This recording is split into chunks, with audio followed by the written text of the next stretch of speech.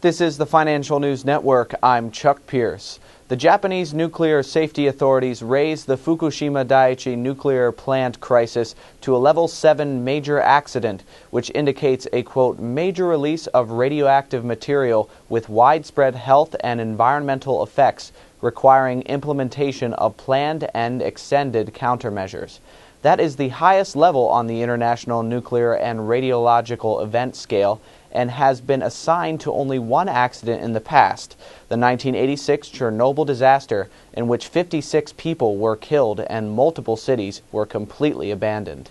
The Nuclear Safety Commission cautioned comparisons to Chernobyl, however, saying the amount of radiation leaking from the Fukushima plant was so far only around 10% of that released in the catastrophic 1986 disaster that occurred in the former Soviet Union. The Fukushima crisis has previously been rated a level 5 event on par with the 3 Mile Island accident in the U.S. in 1979. For more news updates, stay tuned to the Financial News Network. I'm Chuck Pierce.